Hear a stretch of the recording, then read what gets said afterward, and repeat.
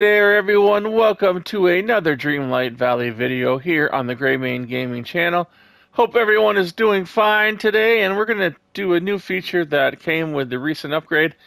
It is taking a photo with your favorite companion, and of course in order to do so you need to have your favorite companion. So let's grab one. I'm going to go to the wardrobe, go over to the companion tab, and I don't know if you're on what console, you're on what PC, so it's the respective button for whatever version of the game you are using.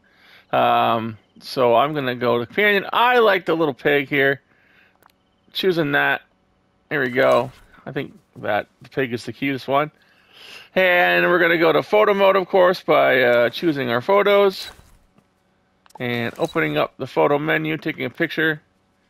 And then, when you're up on the photo screen, like right here, you are going to choose. If you notice up in the top right-hand corner, there's three options. You want the middle option. On the PS5, it's the triangle that chooses the option. So you can go through them, right? You can go like you want the middle one. And then once you get the middle one, you'll notice down in the right-hand menu, you have a paw right there at the end. See it right there?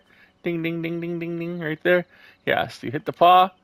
And there we have the little piglet. Oh, so cute. Ready for a picture. Take a picture. Let's not get Merlin in it. And that is how you take a photo with your favorite companion.